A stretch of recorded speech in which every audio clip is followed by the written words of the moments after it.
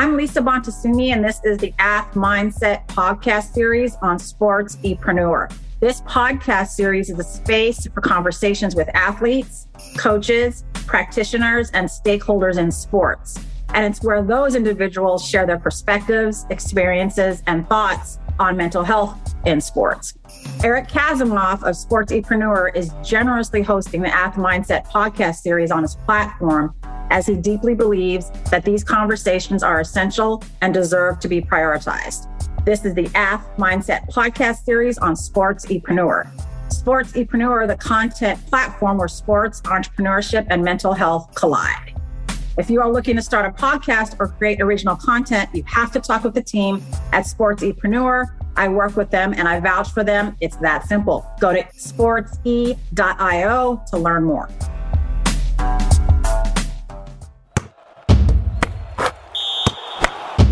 Today on the AthMindset podcast, we're talking with Damon Wiley, a 23-year-old first-generation Bay Area native, 2 years removed, UC Berkley graduate, go Bears. He studied interdisciplinary studies with an emphasis in business, economics development, and history. He also was a part of the Cal rugby team as a 4-year starter and 3-time All-American. He's also a member of Alpha Phi Alpha Fraternity Incorporated and has worked closely with 100 Black men in their mentorship division. Welcome, Damon. Yeah. Woo. Hey, I'm juiced today. I appreciate you for having me on. No, I'm excited. I've appreciated, our growing friendship over the months and just being able to talk about everything. You're an impassioned human, so I appreciate what you bring. So here's my first question. You had said you're 2 years removed from being a collegiate student athlete. As you reflect, in this moment right now, what are some of your most fondest memories of your time at Cal? Absolutely. Student athlete wise or just in general? In general, whatever comes to mind. Yeah, I've been to a few. Like I said earlier, I'm part of the historically Black fraternity. So crossing was a momentous day for me. We had a little show, so that was momentous for me.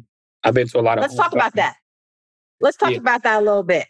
For those who might not know, what is Alpha Phi Alpha Fraternity Incorporated? What does it stand for? What's the work that you do? What are the principles it was founded upon? Yeah, absolutely. So, Alpha Phi Alpha Fraternity Incorporated was founded Ice Cold Tuesday, 7/4, 1906, on the campus of Cornell University by 7 men we refer to as our jewels. These men kind of paved the way foundationally for Greek life in general, creating MPHC and seeing these organizations develop and grow outside of something that we, foundationally created has been not only beautiful, but also refreshing. For us, we stand upon, being men and also just uplifting and being leaders. Some of our prominent members, Thurgood Marshall, Martin Luther King, Jesse Owens, Frederick Douglass, Cornel West, so on and so forth, right? Something that I think is really amazing about the organization I'm a part of is that everyone serves in a capacity of servant leadership. And so leading from the front and the back, holding the shovel, but also giving the commands, right? So that's something that's very unique. But nonetheless, all Greek life is amazing, right? From the sororities to the fraternities, we all do similar work. It's all aimed towards community uplift and making sure that people that look like us have a voice. And so, yeah, that's a little bit about the spiel of what the organization is. On a collegiate tip, I had a really amazing experience being able to program, and we threw a Black Women's Appreciation event where we brought 500 Black women out. We served them in the community. They gave them yellow roses, which is our flower. We served them food, catered it all for free.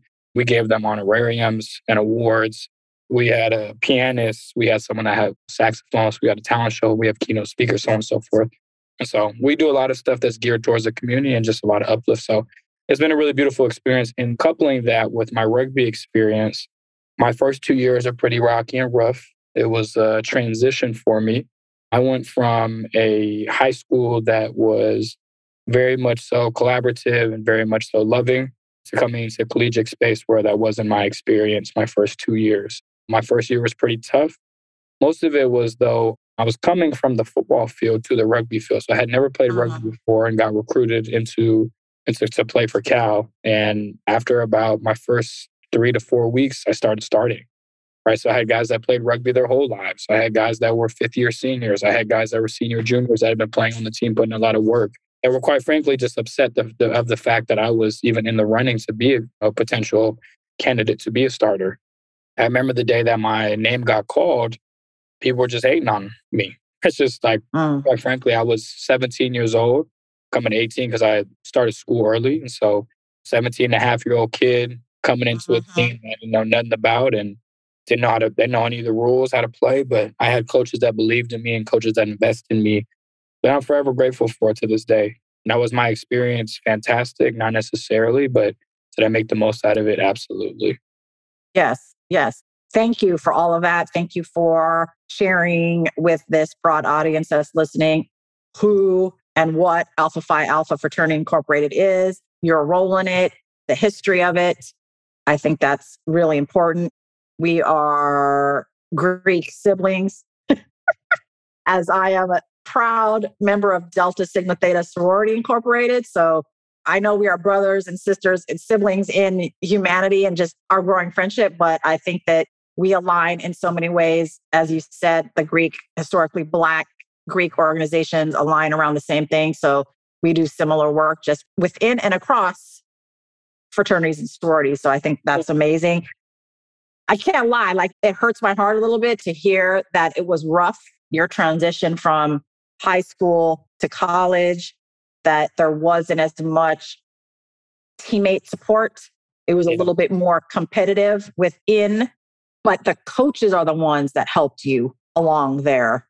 Yeah, it was interesting. I don't mean to cut you off, but it was really interesting. It's like, so my head coach, right, Coach Jack Clark, a lot of people, most of the narratives is that he's a tough coach, he's very blunt, he's very straight to the point, he holds you accountable. Right. So a lot of people are like, oh, Damon, when you come in, like, watch out for him. Like, he's going to be blunt with you. I had some of the most harshest, meanest coaches in high school known to man that like really will set you straight, really will be blunt. So coming in, my expectation, I didn't expect him to be like my high school coaches because quite frankly, if coaches were like that in high school and weren't getting scholarships, like big time scholarships, then there'd be no reason for them to stay, right? And so when I came in, my head coach, he was really supportive of me. The assistant coach and my position coach, because there was only 3, they were all cool to me. The team didn't really mess with me initially because I was different, right? I didn't listen to the same music. I didn't dance the same way. I didn't like to travel to the same place to do the same things. And so me being a freshman guy saying no to upperclassmen that were trying to like get me to do all this stuff and get me to go out to all these places with them, they were oppressed, right? And then coupling that with the fact that I was doing well on the rugby field and I had never played before, right? So both of those, we can kind of see why folks felt some type of way.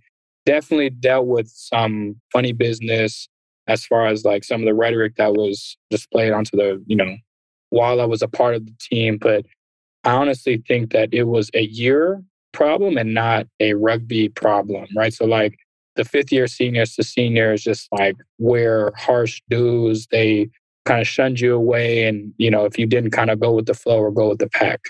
Once those guys left, the team environment and the team compassion, care, and also the hard work of the team and ethic really rise exponentially, which also showed me that having a team that's inclusive and having a team that believes in one another and supports one another actually create a better environment to win, right? Absolutely. We learn about that, but then actually like going through both scenarios, going through one scenario where it's bad team chemistry, but folks are still there to having great team chemistry, to us winning. It was really cool. It was nice to see that. No, I think you make some amazing points that their team chemistry can be developed. It can change when athletes come into a team and when athletes leave. Right. Part of my work as a sport performance coach with the Oakland Roots here in the Bay is making sure that the communication is positive, how you relate to each other is positive. Like you think of your teammate before you think of yourself. Like you uplift each other, then yourself. And then in the end, everybody, quote unquote, wins, right? But like your experience, not everyone's oriented that way. Yeah. So I'm glad that it changed. I know not a lot about rugby. I'm learning. But what I do know, and you can confirm for me, is that it's not usually a sport that Black men play, that it is a sport of different cultures and ethnicities. And that, like, what was your experience in that way on the team? Yeah, it was interesting. I've had such a melting pot of an experience with sports in general. Growing up, I played football, basketball, baseball. My baseball team, I mostly played with people that were white or Hispanic. My football team was mostly either Black or white and Polynesian. And it was interesting coming from De La Salle, my high school. So like my whole team was like a melting pot, but the people who started, like I'm talking about 11 on offense, 11 on defense, most of us were all either Polynesian, Black. That was pretty much it, right? Polynesian, Black, and a little drip of like white. So I had a really fantastic experience. I always talk about my high school experience because that was the first time in my life that I'm not going to say race didn't matter, but it was the first time in my life that it was like all the shit that's happened outside of the world doesn't matter because we got one another. It didn't matter what you look like, where you came from, money, not money, poor, rich. It was really dope experience. So when I got to Cal, my whole team was white.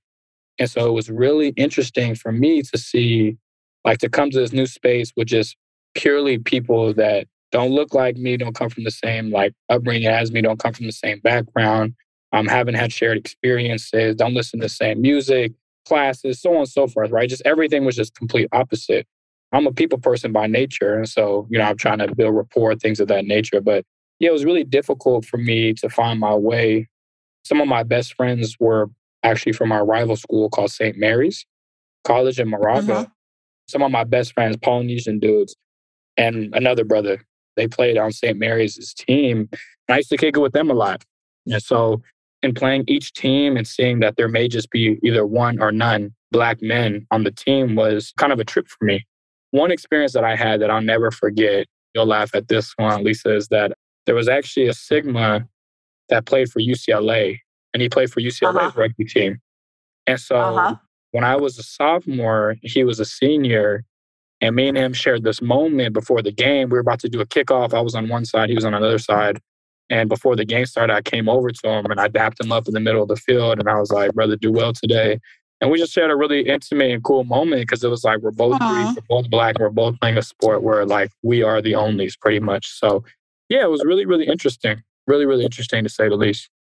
I love that story. Thank you for that. And sort of the dynamic socially, racially, and culturally at De La Salle, and then going over to Cal. I can imagine there might have been initially a little bit of a culture shock. Yeah. You know what I mean? About how to relate, how to connect, how to build a connection that can translate positively onto the field. Right. Let me ask you, as a De La Salle alum, have you seen When the Game Stands Tall?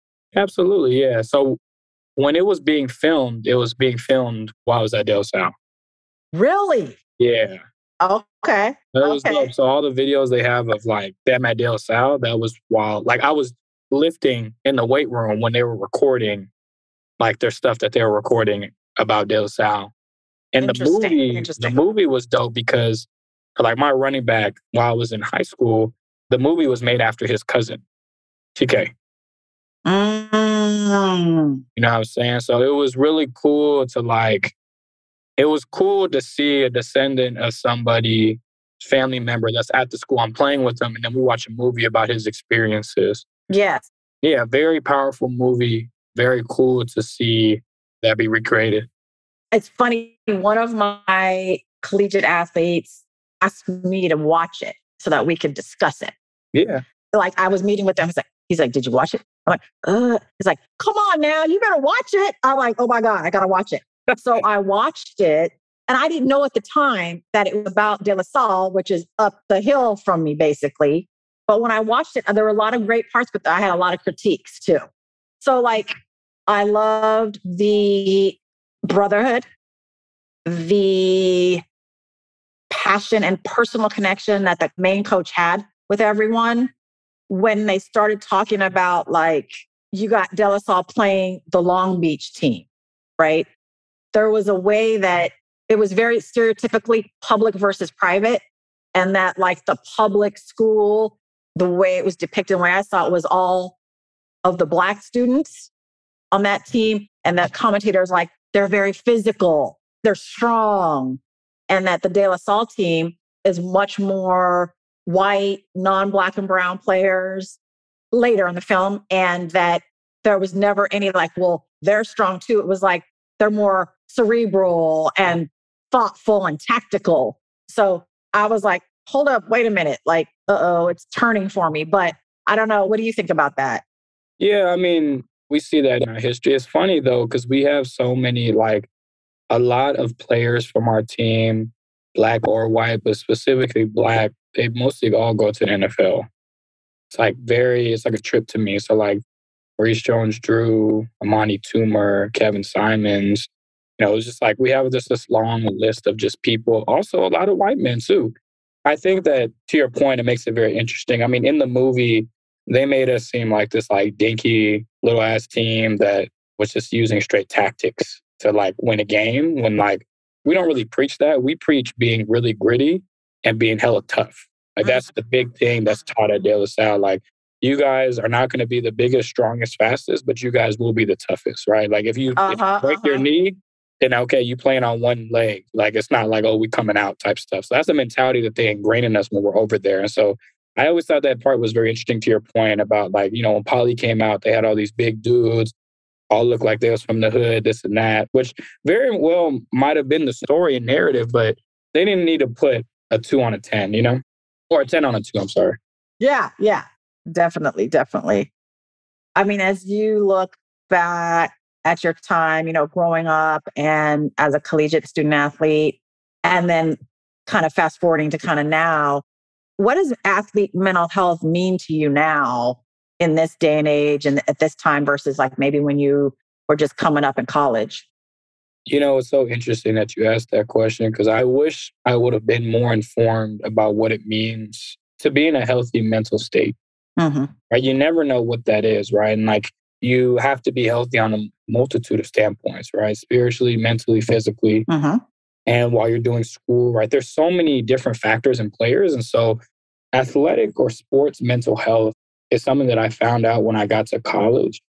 And what I realized was that when I was in high school and middle school, that there were so many things that were happening, right? Like, for example, if I had a problem at home, I go to the football field, I'm hitting people as hard as I can. If I have a problem at home, if I have an issue at school, see me on the basketball court, right? Apart from that, there's fatigue, right? Brain fatigue, right? There's concussions. There's so many different players and factors. And so for me, when I got to college and I started looking a little bit into sports psychology and seeing like how our minds work and how they're supposed to work, how they are working and how they could be working was so interesting for me, right? And then I actually got into real therapy. I'm not saying sports psychology is a real therapy, but I got into like therapy for like all the trauma I had growing up. And so like coupling that with like my athletic journey, it actually made me realize something interesting. And I don't know if you and I discussed this, Lisa, but it actually made me realize that I didn't really even like sports. And why I say that was because of two things. First thing is growing up as like a Black boy or like a biracial boy, when I'm watching the television screen, I only see a few things, right? I see a certain demographic, a certain race in one area, and a certain demographic and a certain race in another area. So what the hell would I think if I see people that look like me, that are like biracial or Black, looking at stuff and I'm seeing them as athletes, rappers, or comedians, right? And then for the stereotypes. Right. On my other side, like being an Asian man too, I see us working in like high positions in corporate or cooks. I come from a family of chefs. And so I've seen cooks my whole life that look like me. And so my experience growing up was like, well, damn, I got to get in here so I can get a scholarship someday so that it can put me on for school. Once I got to college and I started playing rugby, and it wasn't rugby. It just made me realize like my junior year of rugby was a trip too. I can't replicate the experience, but I really sat there like it was like my second to last game and we were making it to the championship. And I was like, damn, like I don't even think I like playing sports. I think for most Black men in particular, it's an outlet for me to get my aggression out, one, but two, parents, uncles, that great uncle, that grandfather, that distant cousin, that best friend, teachers, they all ingrain in us as Black men that if you don't do this, you will not be able to go to college. And it's such an interesting perspective. If my whole life on the TV screen, I see athletes, I'm being told by everyone around me that you have to do this in order to get to here, then why the hell wouldn't I do it? Why wouldn't I? Right? And the biggest thing that's funny to me is a lot of people look at football players as being dumb, as athlete men, particularly Black men being dumb, or just athlete men in general. What I think is so funny about that is if we were able to tell Black men or athletes in general the transferable skills from the rugby field, football field, soccer field, whatever, that's transferable into the workforce and corporate, maybe we'd be able to start changing some minds. But that's a conversation people don't want to have, right?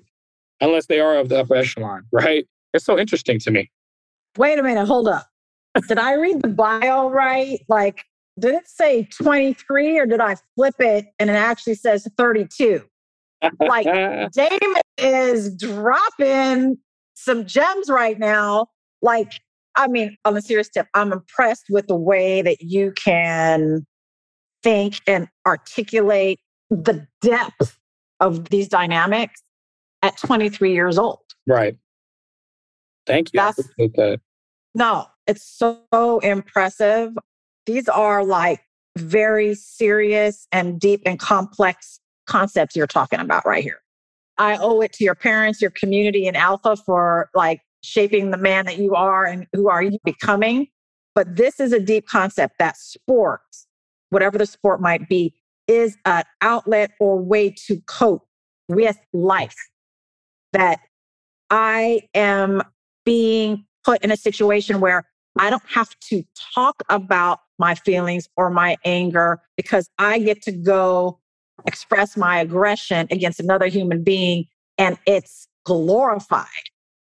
It's encouraged. Yes. And so that is just a whole nother 5 hours we could talk about that.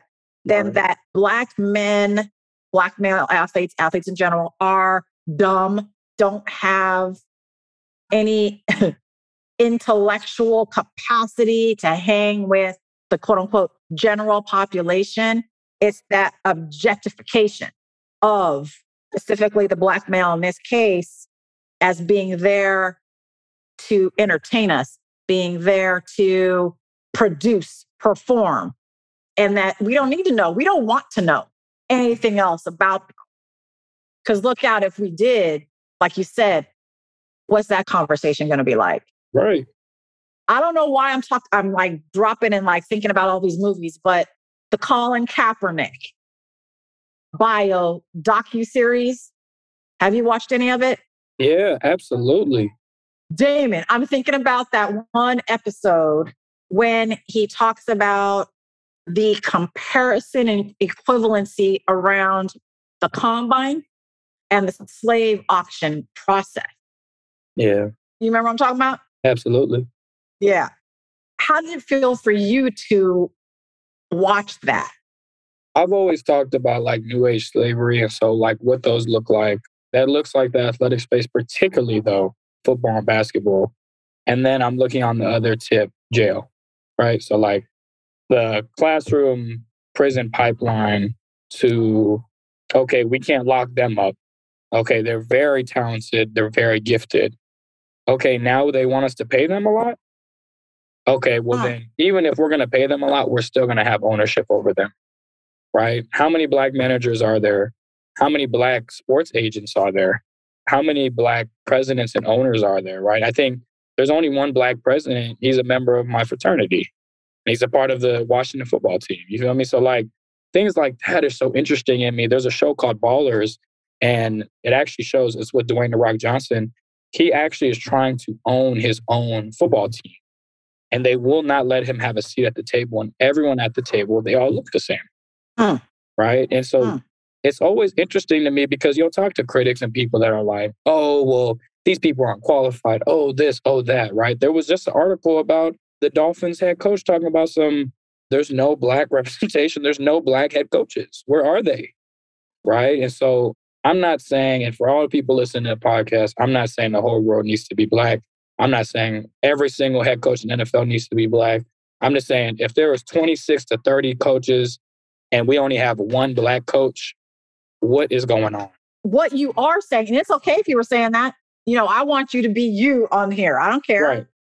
Like, if that's your sentiment, express it. But like where I'm coming from with it, I know we share the same view on it, is what the inequitable representation of athletes who play versus the ownership, the leadership, the coaching, like you just said, it's inequitable. Right. And it doesn't represent, like, the ownership and coaches are there to support their biggest asset, which is their athletes. If there's no way that they're going to allow people who might look like them or potentially have some lived experience that correlates, there's a disconnect. Right. Right. It makes me think of this picture. So I mentor, but the folks that, obviously that we're, speaking to, they don't know, but I mentor Black boys. I teach them emotional intelligence specifically. Actually, I mentor Black boys and Black girls and Black individuals in general about emotional intelligence. And what I teach about is like, I have this Band-Aid analogy that all through our life, we get a bunch of cuts, bumps and bruises. People always tell you to tough it out. And so my analogy is, my whole life and most of the people around me, they all tell us to just put Band-Aids over these scars, right? You get a cut, put a Band-Aid on it, put some Neosporin on it, keep it pushing, right? Now, by no means am I saying that life is easy. And by no means am I saying that we should not work hard and push through adversity and difficult times. What I am saying, though, is that we can push through these difficult times, but also we can address them, right? And so my whole thing is, instead of walking around looking like a mummy with all these Band-Aids on, we can take them off one by one and heal internally, right? And so these cuts and these bumps and bruises start to actually heal. And so we're still pushing through the adversity, meanwhile, while healing internally, right? And that's a big thing for me. But to your point, Lisa, that really took me is, I'm thinking about this picture that I once saw. And so if we can imagine here, there's three people. There's a girl that is 9 years old. There is a little girl and she is 2 years old. And then there's a grown man that's 25 years old. We obviously can envision they all have different heights, right? So when I think about our nation, I think about this. When we speak about equality, if there is a big fence and we give them all three boxes and then the same height, there's only going to be one person that's going to be able to see over the fence, and there's going to be another person being able to peek. So the grown man that's 25 will be able to see over the fence. The 9-year-old girl will be peeking just over the fence. The 2-year-old girl will not even be able to see, right? That's equality in our country, right? Oh my God, everyone's given the same opportunity, so on and so forth. Now, for me, the big thing that needs to be talked about, and this is part of the reason why Martin Luther King, Malcolm X were killed, is they talked about economic equality. And when we start talking about the dollar and the circulation of the Black dollar in particular, people start getting real iffy about that stuff. And so the picture for me, if we can envision it again, is we have this 25-year-old man standing still. We have this 9-year-old girl standing on one box, and we have the 2-year-old girl standing on three boxes. And now all three of them are eye level, right? And that's what I'm pushing for. And so when we talk about football, basketball, our school system, because our education system is trash, when we speak about our prison to pipeline, to jail pipeline, right? All of these things, a big problem is we don't have equity. And so if we don't have equity, we won't really be able to see equality, right? And that's just facts to me. Thank you for breaking that down. I love the image, the picture, how you break it down for your mentees in that way. The Band-Aid, walking around looking like a mummy. We don't want that. I think the biggest takeaway for me in what you were just saying is economics. I mean, that's when it becomes power dynamic. That we don't want to, if we go back to the football analogy, the athletes to have equitable or even near equitable power in their own sort of life decisions, their own well-being. Let that be only to the coaches. But it's just upsetting when, again, going back to Colin Kaepernick, that the way that it's the same people in the same positions for the combine and then the larger sport NFL industry, and then the slave auction process, that the white men are measuring bodies, are evaluating, are putting value to someone's physical ability by their arm span, their length, how tall they are, how much they weigh, like touching and prodding. It's such an intrusive process, but the athletes themselves are used to it. They know this is what to expect. This is what we have to do, but it's just so deep that it mimics the buying and selling of slaves under the same criteria, the money on both sides. It's interesting to your point too, because it shows how numb we are, right? Yeah. And it's like we're numb to stuff that we are unconscious about. Right? I bet you a lot of student athletes, and I even know myself, like I've been to a combine before. I'm numb to the fact that I'm going through all of these tests. Like really, I think about it. If you see me on a field playing football and you see me chase down one of the fastest players in high school or college, do you need to see me run a 40? Do you need to see me do a shuttle? You know, like if you see me playing defensive line or linebacker and I smack the hell out of a 6'7", 380-pound dude, do you need to see me do bench press a million times? Do you need to see how high I can jump? Right? Like all of these different criteria are so interesting to me, but it's a way to replicate. And I think to your point, Lisa, that the stuff that we're talking about, a lot of people do not want to talk about, right? It makes folks very, very uncomfortable. It doesn't make us feel uncomfortable. It makes folks feel very uncomfortable. And, you know, one of my profiles and like alumni guys once told me that if things that people say make you feel uncomfortable, then 9 times out of 10, it's true. Right? And so if I'm saying these and these are accusations towards you, if you feel some type of way, that means that there's some truth to it. And it's just very interesting to me, just that whole experience. Colin really broke it down big too. Oh my God. And talked about it. And I wish he would have spoke more about how we tier against each other too, right? So we go through this like extensive process to like be vetted and be selected, right? Into the like draft. Yep. And once we get there, we're pinned against each other, right? And back to the days of slavery with the Mandingo fights. Yes. Right? For folks that don't know about Mandingo fights, slave owners used to bring black male slaves into a room and say, fight to the death. Whoever wins gets to leave. And so not only were we getting our family stripped apart from us, we're actually fighting to the death, which in turn turned us against each other innately. Yes. And that's sometimes, I mean, if we were to take it full circle, back to the experience on a team. You know, you're fighting each other for the position. You're fighting for each other for that notoriety, that acknowledgement, that glorification, whatever. It's because it goes without critique, without inquiry. Right. It's just expected. And I think, I'm not saying, I don't think you are too, that we can't have good sport industries that compete, that highlight the abilities of athletes, but like, don't let it just be that. Allow us to know them as humans. Allow them to share with us that they're humans. But again, it's the, shall I say, I don't know, brainwashing of the fans that don't care. Yeah, psychological warfare. I mean, it's been happening. I mean, it happens everywhere we go. It happens on TikTok, Instagram, Twitter, all the mass media spaces. It happens in every single sports team that we're a part of. It happens in the classroom, right? Like, I really need people to wake the hell up. Like, we've been getting manipulated since the beginning of time, since slavery ended, and people are like really turned off to it. We get manipulated through our music every day, right? We have different type of music, ergo why there's a different type of generation, right? Good or bad, whatever that means, right? Yep. I think it's just funny to see the people that put these stipulations in place to distract us, because if they continue to keep distracting us, then we're never going to push for progress. Exactly. Right? We can have every black woman, black man in being a senator, mayor. It still doesn't matter if the majority of us are not judges. Right? And so, yeah, those are just some of my thoughts. No, again, we could talk for hours on end. I hope we get that chance to continue.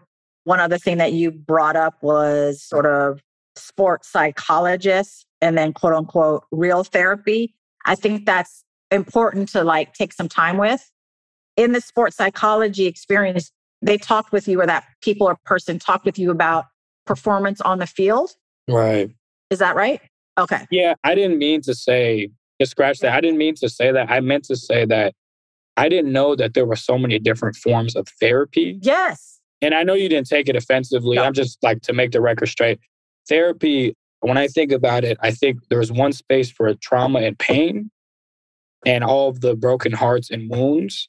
And I think there is therapy for actually sports, collisions, experiences, like mental health.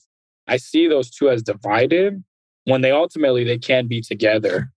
Yes. And so I just want to clear that up. No, I think it's super important because what you're highlighting is a general misunderstanding.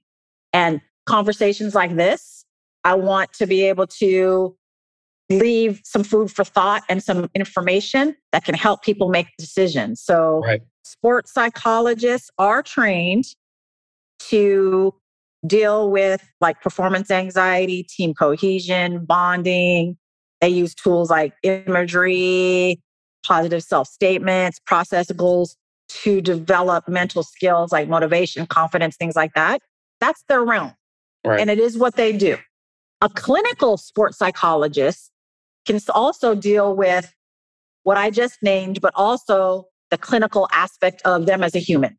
So the traumas, the experiences that they might have on the field as well, like with teammates and relationships, but also in life, spouses, partners, family members, things like that.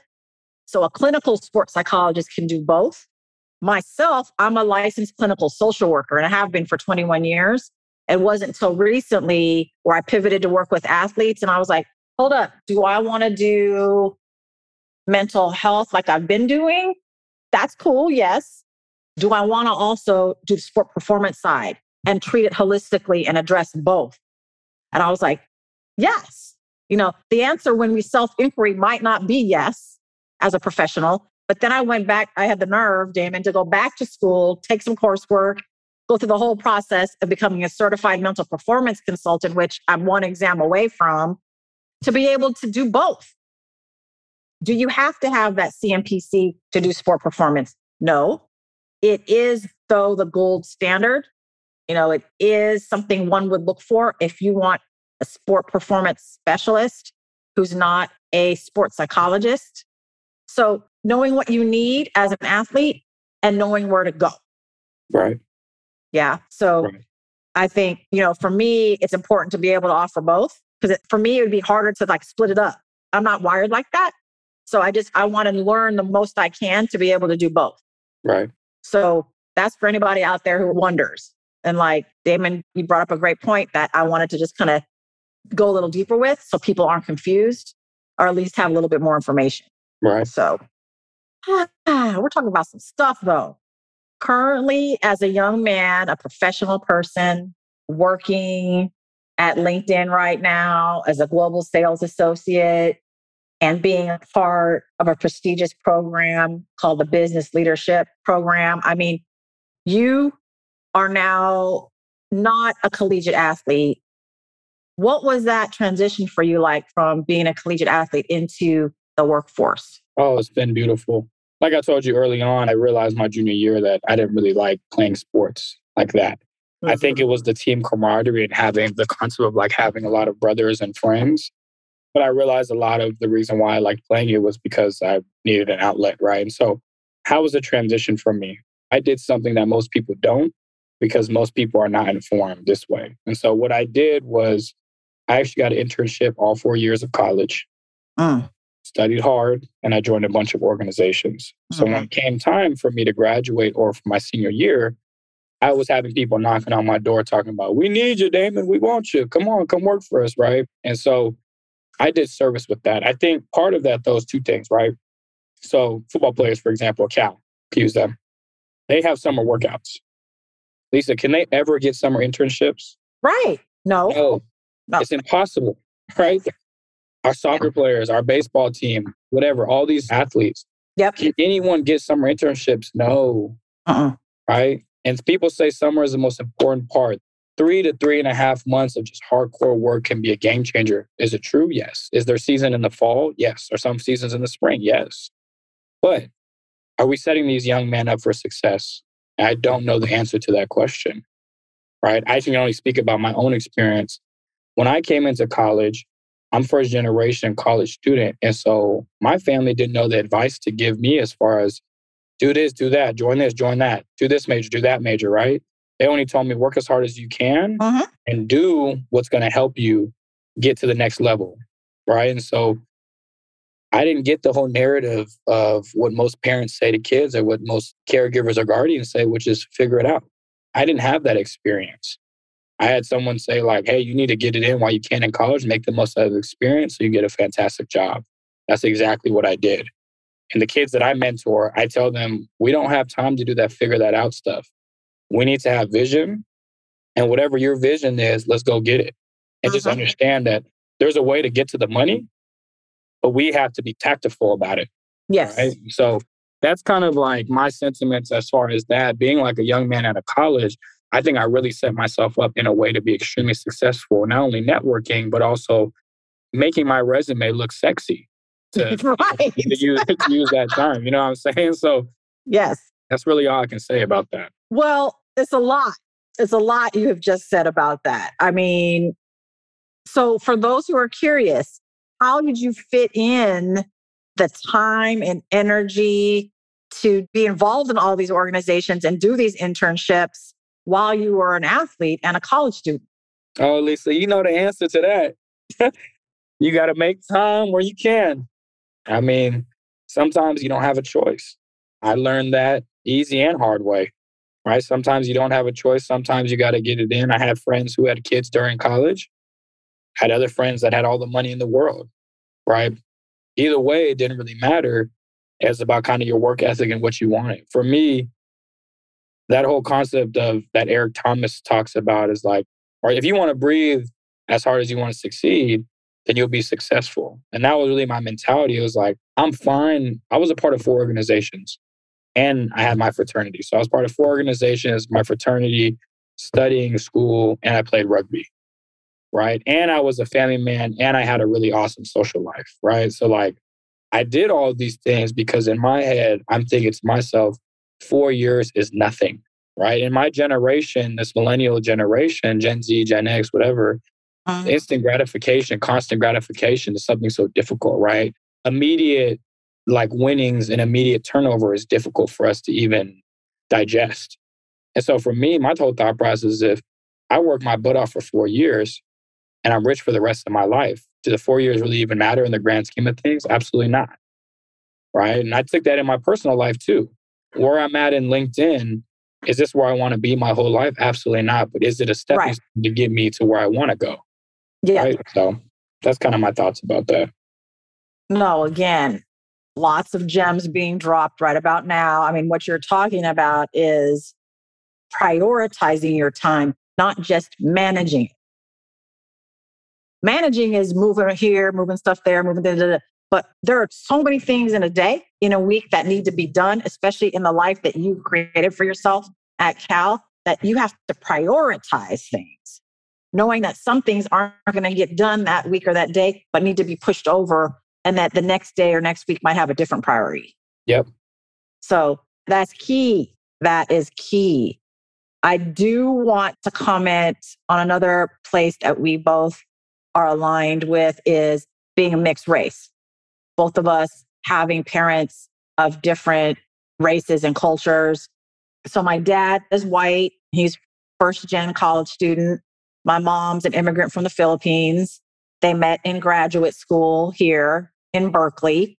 And they each have their own set of intergenerational traumas that come from their upbringing. My mom surviving war. My dad's dad was a foster kid.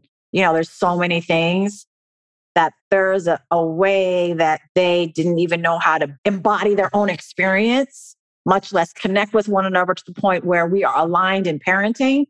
And that there was a way that I didn't feel fully seen, like loved and accepted at certain parts of my life where that was crucial for me to like basically survive, I felt. And that I needed to find where's the love. I think I deserve it. I want it. At a time in my life, it was Black people, the Black culture, the Black community that I was a part of in college in the town of Santa Barbara outside of my college that saw me, that welcomed me, that like, I don't care, like you're you. Like they saw me in a way that my own Filipino people and white people couldn't and didn't. And so that's where my heart is. Like my heart will always be a part of my own lived Black experience with other people. I'm not biologically Black, but that is a community and group of people that I will always give to. And it's an interesting dynamic. And now I can say, you know, I'm a proud multiracial woman who embodies and celebrates all aspects of myself. But at the time, it was Delta who like saved me. It was Delta who loved me. I mean, I could go on and on. But I think that's an interesting part of our stories too that we haven't touched on. Is there anything that you want to share about your experience and how absolutely. you identify, you really talk about it, things like that? Mm-hmm. Absolutely, yeah. So, I mean, for folks that don't know, on the call, I'm half Black, half Thai. Proudly Thai, proudly Black. It was a different experience for me overall, though, because I didn't grow up with both my parents. I grew up with my uncle and my grandparents. So I give you guys a timeline. So from about 1 to 5, I was living with my mother, and then I got adopted, and my grandfather, grandmother, and uncle on my mom's side, they all became my guardians. I had never met my dad before in my entire life, right? I knew nothing about his family, anything of that nature. So knowing that I'm Black, but being raised Asian until I get to middle school, or until I pretty much till I got to high school to learn a little bit more about Black culture. Then I get to college and I'm learning more and more, right? The only sense of like Black culture I could learn was through movies and mass media, right? Ergo, why my perception or stereotypes of Black people were because of that when I was growing up, until I got awakened. To your point, once I joined Alpha, a lot of like stereotypes and questions were being asked that I had never thought of, which made me in turn think deeper and deeper into that experience, right? But yeah, being multiracial has been a huge difficulty for me. I grew up in Antioch for half my life, and then I grew up in San Ramon. So I went from a community that was all Black to a community that was all white in the flip of a switch, right? From 6 to 11, I was in Antioch. From 11 to 17, I was in San Ramon, and then like San Ramon and Pleasanton, going back and forth between my grandma's house and my uncle's house. And then ultimately I landed at Berkeley. So then I moved to Berkeley. I was there for 5 years, and then I moved around a little bit. My family's house was from Pinole to Martinez, then landed my spot in Concord, right? So I've been all over the Bay. I say that to say, being biracial, being Black, being Asian, being raised Asian, I speak Thai, I can understand Thai. I know all about the cultural background, all the traditions, been to the temple, I'm Buddhist, all this good stuff. Man, I can't really describe it. It's been one of the most amazing experiences for me. And to your point, Lisa, it's like when I was with my mom and, you know, being raised by her for a few years, there was something missing, right? Once I got brought in by my family, my uncle, he raised me at 17 years old.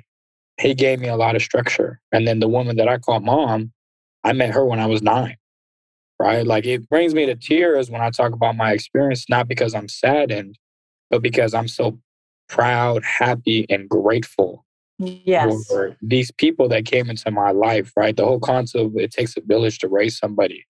I have a village that shielded me, guarded me, and protected me from all the bad stuff that could be happening around me, right? Some of my best friends are rappers. Some of them are drug dealers. Some of them kill folks. Some of them are in jail. Some of them are dead, right? That all those spaces and places, they could have very well been me. And so to be at the position that I'm at now, part of the reason why I've invested into the youth, part of the reason why I'm on the podcast with you, part of the reason why I sit on a bunch of panels for LinkedIn as well, is because of authenticity, but also sharing my story is going to allow me to not only heal internally, but also to help others heal that go through a similar experience, right? How many of us don't grow up with parents, but then we go down the wrong path? We get loved by the gangs. We get loved by those brothers. We get jumped in by them. How many of us do that? How many of us make stupid decisions because we're not emotionally competent or emotionally sound and happy within ourselves? So we make bad decisions, right? If me and you went to go visit a jail cell right now, how many brothers and sisters would be up in there saying, I just made one bad decision. I just made one wrong thing, one this, one that.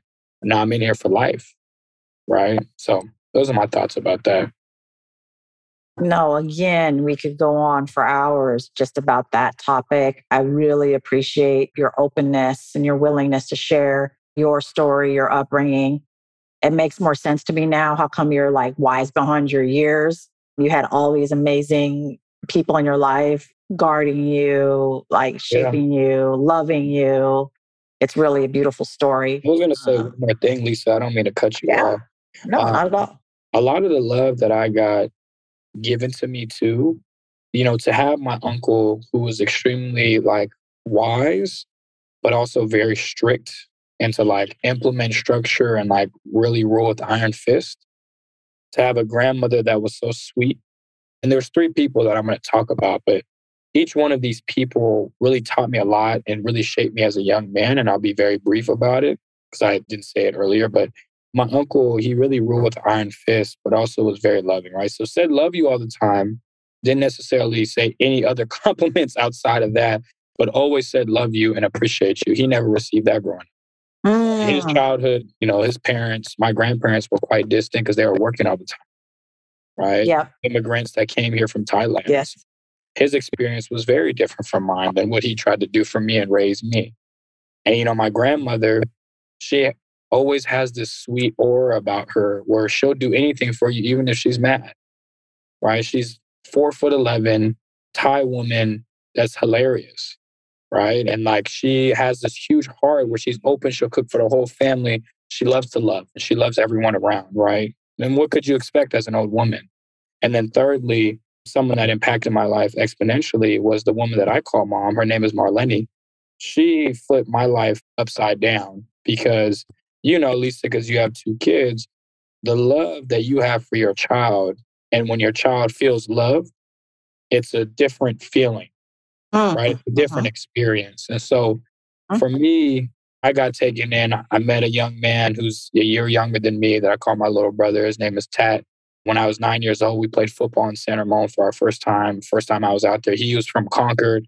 I was from Antioch. We were on this team. He lived in Concord, but he was playing in San Ramon with me. We instantly hit it off. We became best friends, really good buddies. His mom became this influential like chess piece in my like career and also my mental health and also just like upbringing as a young man. She taught me a lot of stuff about me that I had never thought about or even would consider. Right. And so her, my uncle, and my grandmother, they are the big three that really shaped me into the young man that I am to this day. And I can't be more gracious for them. I'm kind of tearing up. Oh my gosh. I love it. And I just love the way you speak about it. It's so heartfelt and true. And if they were listening, you wanted to say something to them, either in Thai or English, what would you like to say to them along the lines of what you just shared? What would you like to communicate to them? Yeah, I mean, I'm big on affirmation, so they already know this. But if I was to say it to them again, I mean, my uncle, I always tell him, he's been my rock since day one. And I learned a lot from him as a young man, business wise as well, and just being a go-getter and work ethic, understanding that, in order for us to live in a capitalistic society, that we have to work, we have to get money. And I always appreciate him for pushing the needle forward and continuing to not only invest in like my future and like my success, but also always being there every step of the way, right? Like I have a problem, call him, right? And like always being that problem solver for me. I really appreciate that. For my grandmother, she also taught me work ethic to the nth degree. I see my grandma open up a restaurant, cook all the meals, serve all the meals, be at the cash registers, taking all of the orders and getting the money transferred and being the dishwasher, all in the same breath. I've gotten to see work ethic to a different degree. And one experience that I can share with my grandmother, I'm so grateful that I talked to her about today. When I was 11 years old, I kept telling her, she'd come home and be like, Grandma, I need money. Grandma, I need money. I want to go buy this, buy that. She goes, I'm going to take you to my job and you're going to be a dish boy for a day.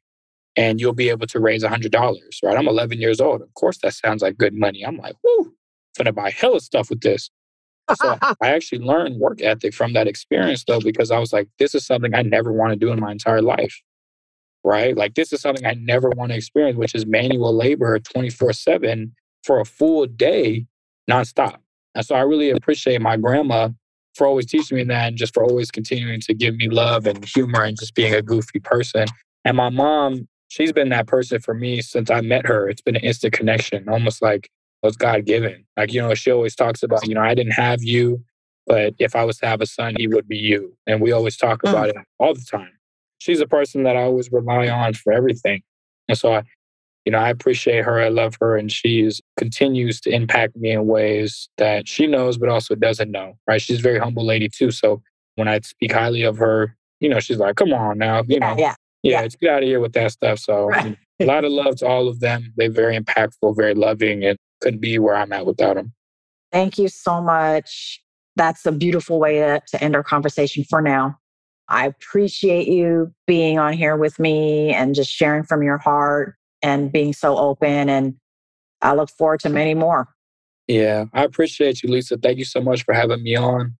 If y'all not listening to this podcast, I don't know what y'all doing, but I look forward to the many more conversations and our relationship continuing to be nurtured and grow. One of my favorite things about our Sportsepreneur content platform is the opportunity to chat with amazing people in and around the world of sports. We hope you enjoyed the conversation. If you want to connect more, hit us up on Instagram at Sportsepreneur. Thank you for listening to this CADSource production, the Sportsepreneur podcast, the podcast where sports and entrepreneurship collide.